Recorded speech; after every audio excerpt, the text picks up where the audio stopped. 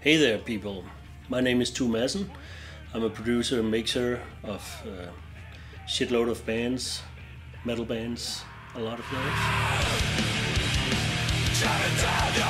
I'm here to tell you a little bit about Salvation Mods and what it did to change my life, so to speak. Randall put out this RM100 amp a bunch of years ago with the modules you can change, so you can get a whole lot of different sounding preamp modules in it, change the sound of the amp.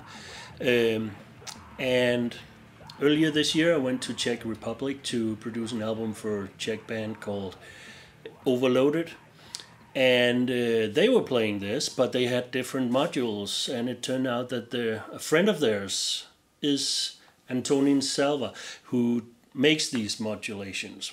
And so I tried a lot of them and completely fell in love with it. I mean, I used to be a guitar player years and years ago, but I haven't really played guitar for, I don't know, at least 10 years. But when I started playing the Mashildano module, it just felt like coming home. And I started playing guitar again because of this amp. It was so good for me, for my life.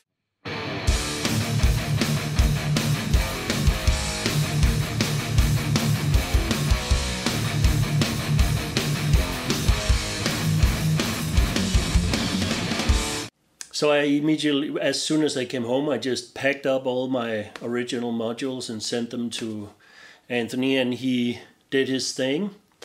And the good thing is you send him like one module which represents one amp, and you get it back with a whole bunch of switches and little things he did on the inside that I know nothing about, and it comes back as a whole bunch of amps. Like, depending on how you set the switches, you get a JCM 800 sound, kind of, or Soldano.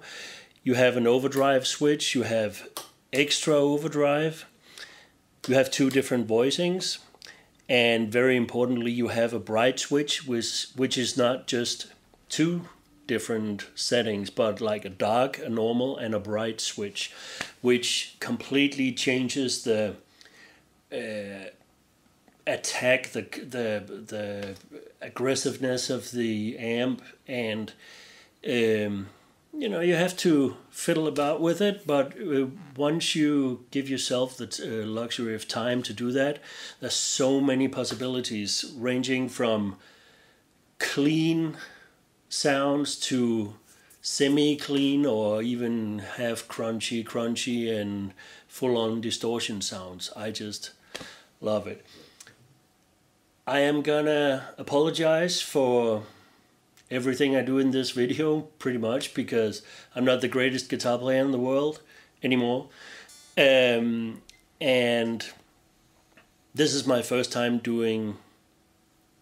talking in front of a camera like this, and I feel stupid. So please apologize, accept my apologies for all the shitty things you're about to witness. But I just want to show you a little bit of what you can do with this module, because I love it so much.